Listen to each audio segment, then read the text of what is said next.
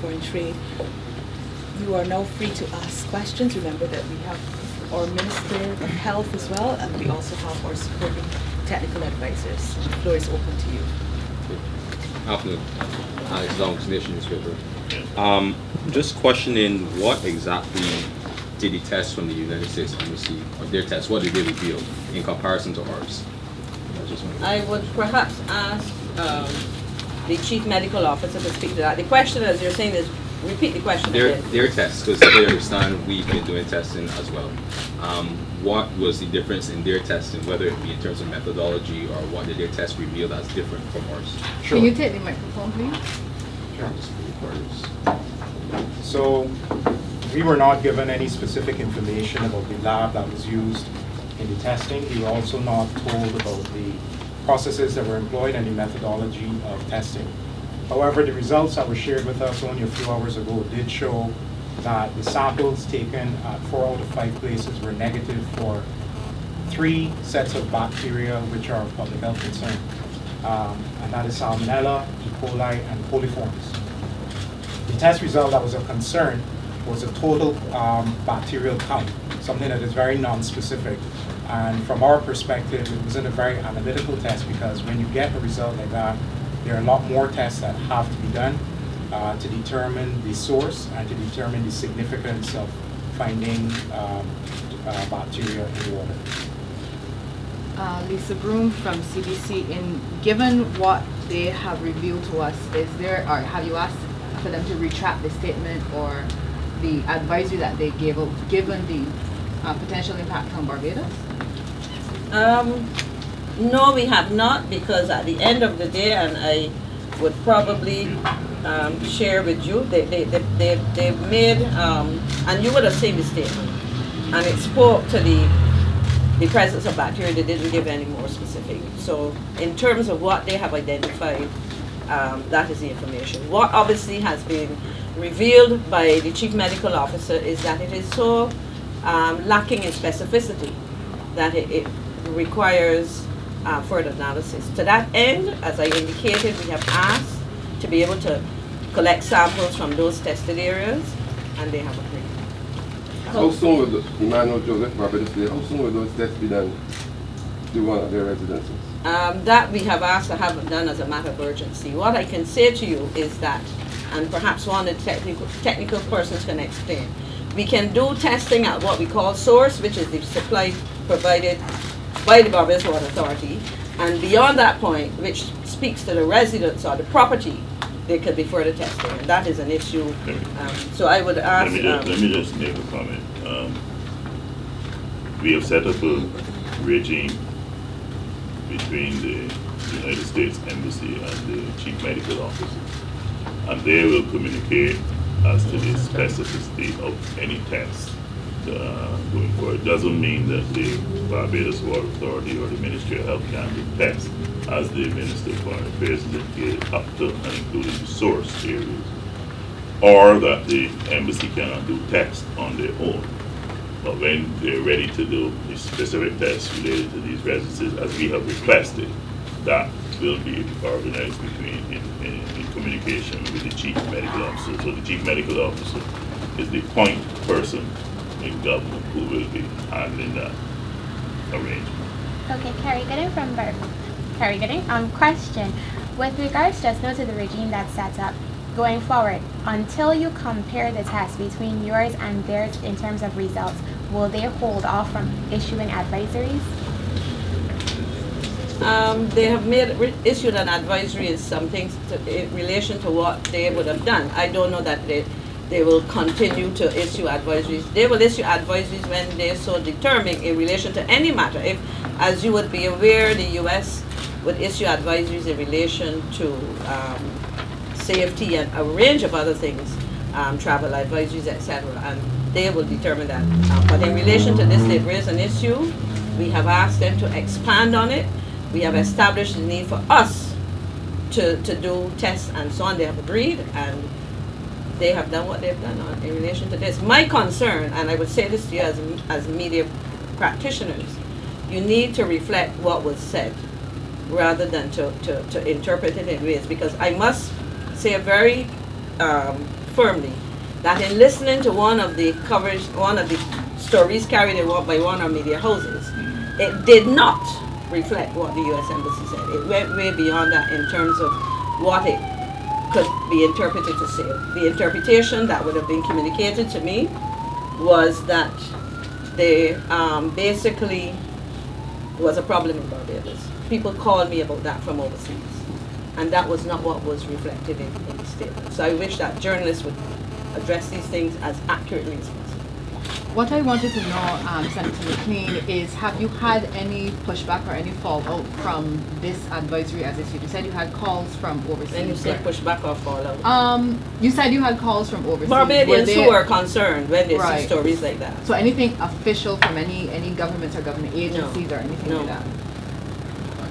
What I can share with you is that there are Barbadians who also share results of their tests and sharing with me as Minister of Health tests which they have routinely done and prepared to make public tests that indicate there's absolutely nothing wrong. So I think that, as the Chief Medical Officer indicated, there's a lot more that has to be done by way of the test to confirm and identify the particular bacteria. But the 3 bacteria that he mentioned as being the ones that we look out most for are absent from the test. So that is the point that we should make. So until you do your tests, you're not accepting those results? No, we can't say we're not accepting. Tests were done, they give you results. The question is, and I will not attempt to repeat what the Chief Medical Officer said. I think he explained very clearly that the tests were done, but he raised some issues around that. What I would perhaps invite one of the technical people to explain what we've done. I mentioned 50 samples and so on, so the Water Authority could explain to you what we do routinely and what our findings have been. Well, as would have been explained, the Barbados Water Authority, we collect at least 50 samples on a weekly basis for testing. The actual whole requirement is 8, and we are actually doing 50 on a weekly basis. And this is just to make sure that our sample is well dispersed and that we're being extra careful. There's a particular process for how we do formulate those tests, and I'll probably ask Dr. John Monson to detail that if necessary. But in addition to that, what is hopefully very well known is that we have, from a security standpoint, we have stepped up or at least elevated the amount of chlorination that we do to the water at source. And in addition to the sampling that we also do, EPD has been doing a number of their own sampling as well. So for instance, I'm sure they'll be able to confirm that between December now, in a particular area which is well known, which is on the scrutiny, the South Coast area in particular, they've done at least 100 test samples. And this is in addition to the number of samples that we do on a weekly basis. So out of the abundance of caution, we have done that. We have done intermittent type testing. We have actually been doing a number of other things, both at source and spot checking a number of areas. We are pretty comfortable, we're pretty confident that our water supply at source is at least pure. Yeah, just a quick question. It wasn't mentioned in the U.S. Embassy statement, but would you guys be able to say where these residences, not the exact location, but where it's South Coast, West Coast, or where all across the island, is where those tests were taking place? Say that again? Yeah, location of the residences, because it did not specify if the West Coast, South Coast, across the island. It just said. Okay. What I can say to you is that they were on the South Coast. There were 5 out of about 68 residents or properties of the embassy. The locations I recall, one is Atlantic Shore. That's where I live, so I was interested in that one. There's one at Graham Hall and Enterprise. Check with the Environmental Protection Department. The significant point here is that the sewage plant does not, the South Coast sewage plant does not extend to these areas. The South Coast sewage plant ends at the 6 millimeter contour, 6 meter contour.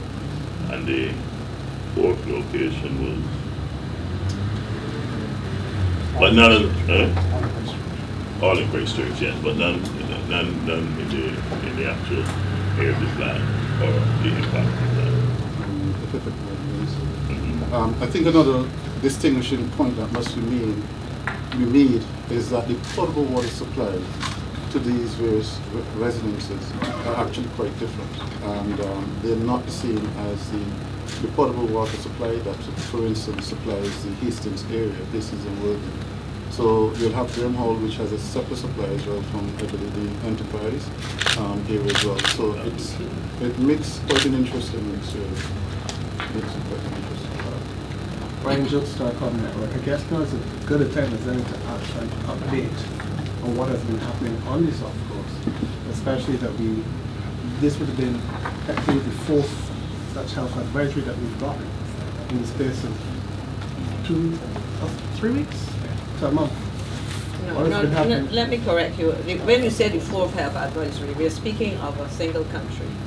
And if you had multiple advisories in relation to a single issue, you cannot call it the fourth advisory. I think again, Mr. Jill said, that's precisely the point, that I'm asking you to be accurate in what you say. We have had advisories in relation to one issue from the Canadians, followed by the British, followed by the US.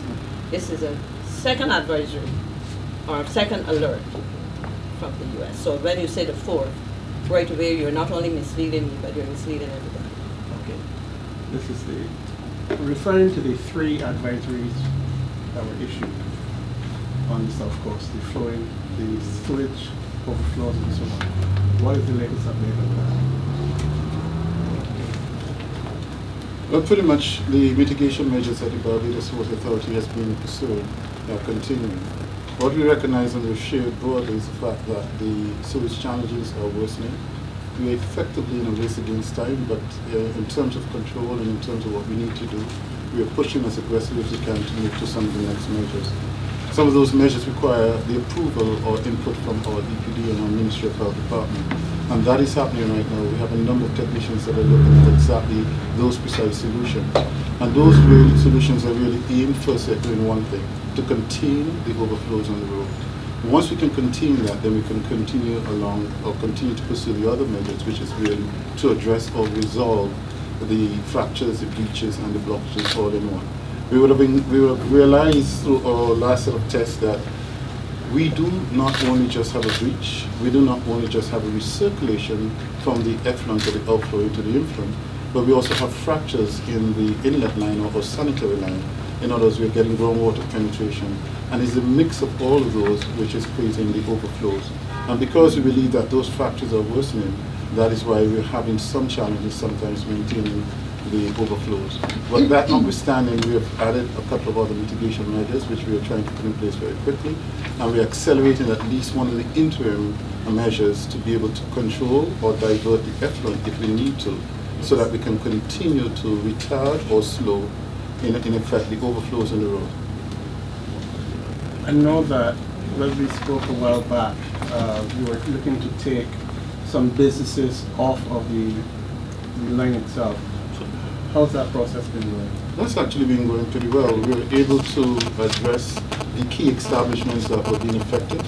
We have either diverted them into suck wells or septic tanks, or in some instances we have installed backflow preventers, and that has worked very well. We have not really had any issues since for those particular institutions.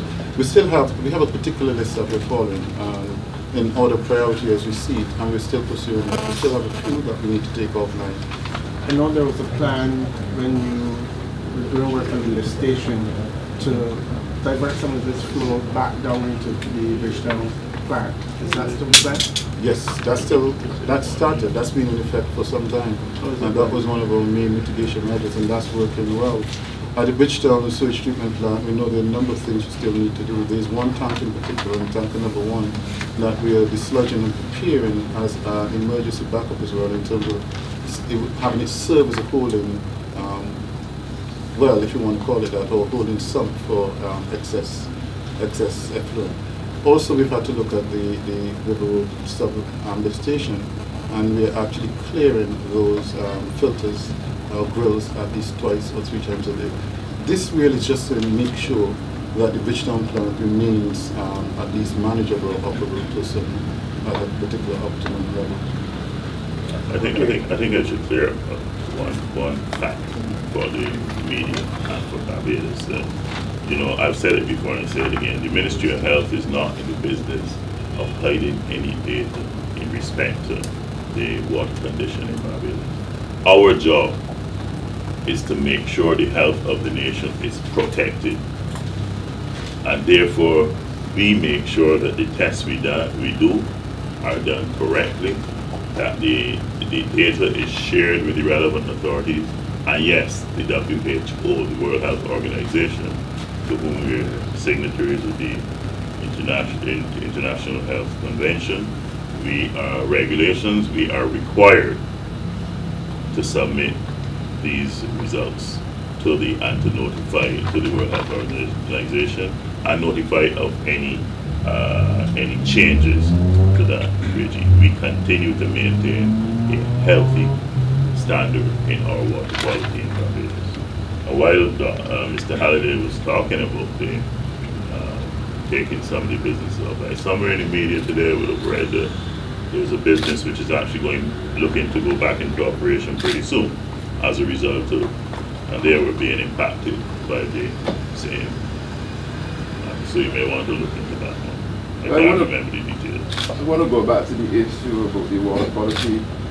In light of the fact that the embassy has admitted that the negative tests for salmonella and coliform E. coli, and questions about the methodology, did they indicate to you that they're going to be sticking to that alert, or they're going to withdraw it, or what? I think that was a question asked in a slightly different form earlier. An alert has been issued. You don't, in my knowledge, you don't undo what you've done in terms of an alert. What I think is important, and I don't know if the media has captured it, is that the absence of those critical bacteria must be stressed, because those are the things that we are worried about. If they were present, the country of Barbados would have to be worried, and that is for you as journalists and loyal citizens to make sure that the public understands that. Just a final question for me on the bacterial levels, which they indicated that were elevated. Obviously, we understand at this point that they're not really which we were concerned about, but I just want to know if in our testing, did we find any elevated levels of the bacteria, even though they are, just to see if there's any. So I would prefer the Water Authority to respond to that, but what I can say is from the analysis of data, and after having discussed with Barbados Water Authority and our other partners, including the Environmental Protection Department, there are no concerns about the quality of water, would be whether you're looking at coliform count or the free residual chlorine across the island. As was said earlier, since the challenges on the South Coast, the water quality testing has increased in terms of the frequency. So in addition to the 50 samples that we do on a weekly basis, and that's Water Authority doing that, we've done more specifically because of some challenges that we're having on the South Coast. And none of the test results are showing anything that we need to be concerned about from a public health perspective. What I want to add, and I really want to make sure that this is well understood. When we look at our records in the specific areas that have been identified over the last month or so, all results have always proven to be negative. But I want to even emphasize it more. When we look back at our results over many, many years, we have never had an end result that has been negative. Of course, we've had some failures, and when we sample the areas, they've always proven to be safe. And I want to say that because I feel very proud of this, the quality of our water, and I really want to boast about the quality of our potable water so that everyone understands just how seriously we take this matter and just why it has affected us to the point where we have ended up being here addressing it to the extent that we are. Barbados has safe water, and I must emphasize that. And we have protocols in place that have been well vetted. We are following the WHO standards, and more than that, as I said, we're testing 5 times than is required. And our testing is augmented or supplemented by that of the Environmental Protection Department as well as the Ministry of Health. I have a question, Janelle Thornton, Barbados advocate. You've all stressed the water is safe, but bad news travels faster than good news. We can all go back and write the stories. Which train you use. We can all go back, we're going to write our stories, they're going to appear tomorrow, but are there going to be concerted efforts being made that to reinforce to Barbadians and to our visitors that the water quality is safe? This will appear in the news tonight, tomorrow, but what happens after that? Well, what I can tell you is that present today and present now are officials of Ministry of Tourism, Barbados Tourism Product Authority, Barbados Tourism Management Inc. We have present with me officials of the Ministry of Foreign Affairs and Foreign Trade, and we obviously communicate with our representatives across the 13 missions that we have. So we will use multiple media to share that information. And of course, social media, I trust in the same way that people use it to spread what is incorrect, that we will reverse that. But I did, of course, emphasize the importance of making sure that when these things are done, that we do it in a way that does not reflect badly and inaccurately. That's more important. Inaccurate representation of a situation. And that is very critical, and that is rare, because the truth is, there are many Barbadians who will get to see Barbados Today, Barbados Advocate, and the Nation News before we wake up tomorrow morning. Whether they are in Nigeria, or North Carolina, North Dakota, because some, well, North Dakota may be later. But the reality is people read our papers online, and they're the ones. As I said, I would have received queries from Barbadians overseas because they would have read or listened to our radio stations in whatever time zone they're in. And so, outside of official communication, we rely on the Barbadian before Feste to accurately represent that, not, you know, what is up there and the interests of this country. I don't use that term. Yes? So persons are here, as you said, from the tourism industry, health, water authority, foreign affairs. How, in terms of Mr. Halliday, with regards to working with the MTW, like I know some of the persons on the South Coast have said that it seems like a disjointed effort because they know that you guys asked to have the crossing loop, the pedestrian crossing with loops. However, there's still the bus shelter and bus stop right there by the sewer that is of most concern in case. Like, is the effort, is there any problems? Like, is there any way to have it moved? I think it must be appreciated that when you're operating across several ministries, you will have little hiccups. And it is fair to say we've had some challenges, and but we have been bringing the teams together very regularly on at least a weekly basis. And I think the positives by far outweigh any of the negatives that may seem to be trickling out. The specific issue related to, I know that the crossing was moved. I think based on the civil works that would have been required to move the bus shelter, that was not followed through as quickly. But certainly what I would say, given the critical nature of what's happening, the relationships have been improving and harmoniously so. The PSs have been involved as well in driving, the permanent secretary have been involved in well in terms of driving the end result. So the short answer to your question really is that it's working the way it should, I believe, and I think it will even get better. President McClean or Mr. Boyce, I'm still really concerned about the fact that you just were told about this matter. Pardon me? You were just told about this issue. Why would the U.S. Embassy go ahead and issue an alert that could impact our country?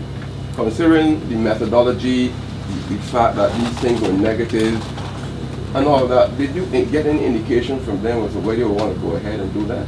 What I would suggest, or what I would say rather, is that the U.S. Embassy has explained that they have, in the same way that we have a range of protocols, they have certain protocols. And their first port of call, for want of a better word, is to Washington, D.C. Of course, I can also tell you that we were notified that this was going to happen. My permanent secretary would have been called yesterday evening to say that this alert would have been given. They take instructions from capital in the same way that our diplomats take instructions from Bridgetown. And part of their protocol, whether they were reporting on safety conditions in Afghanistan or health conditions in Bangladesh or whatever the case may be, they have to go to Washington and they are given instructions to act immediately.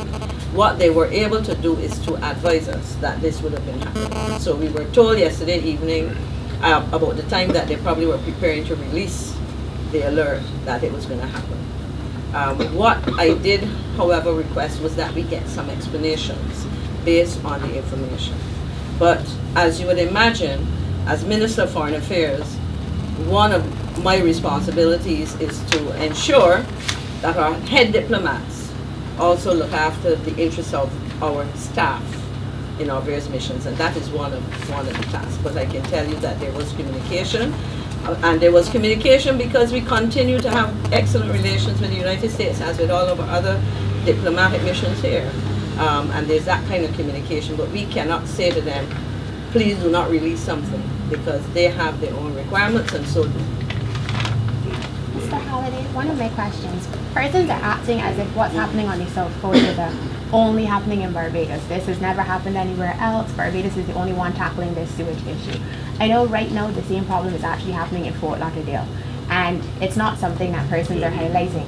But do we ever issue travel advisories in Barbados? Like, this same problem is happening someplace where we have Barbadians, where Barbadians are looking to visit and go. I'm not saying do tit for tat, but I'm just asking, do we ever, and are persons realizing that this problem is not unique to Barbados? I will comment on one section of your question, but in respect of issuing advisories, I will hand that over to the Ministry of Foreign Affairs. What I would say, you're right, in Fort Lauderdale they have had sewage leakage on the roads for about 3 years. Yes. As a matter of fact, if some required to fix it, last report it was about 200 million US. So that really gives you an idea of the scope and size of what's happening. In the UK, they've had several incidents, and as a matter of fact, in speaking to one or two of our learned counsel, we understand really that there's quite a lot of cases where this type of activity is concerned. And for the exact same scenarios, with the exact same situations or issues, and taking exactly the same time or more, because whenever you have sewage on the ground or that's seeping out, it is not an easy fix. There is a process you have to follow, and a process you have to follow simply because no matter what you do, you're having sewage coming at you constantly. So you always have to find ways in which to manage it while you effect the repairs. So our situation is far from unique, and perhaps we have not done ourselves a good service by indicating to all and sundry that this is but one of many such issues across the globe.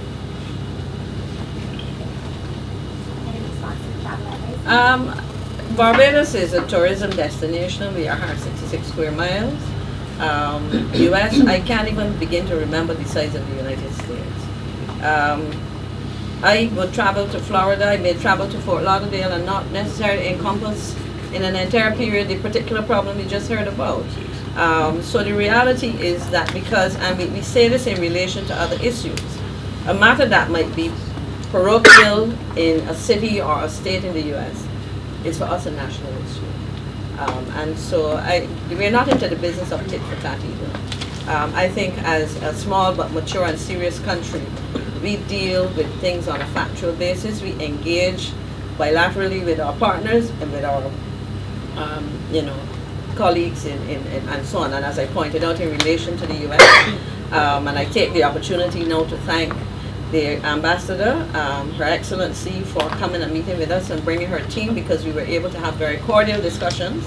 It would have highlighted some of the concerns that we had, and most importantly, in those discussions, having highlighted what we saw to be some of the shortcomings or concerns that we had, we have agreed on a process of ensuring that we are comfortable. And I want to repeat that because they have their protocols in place, we are saying that if you are doing testing of this type, I think it is incumbent on them, because they're testing the water supply of Barbados or aspects of it, that they engage simultaneously, and that is very critical, that they engage simultaneously. They have agreed to that because, as I said, this is how we do things with our partners on island.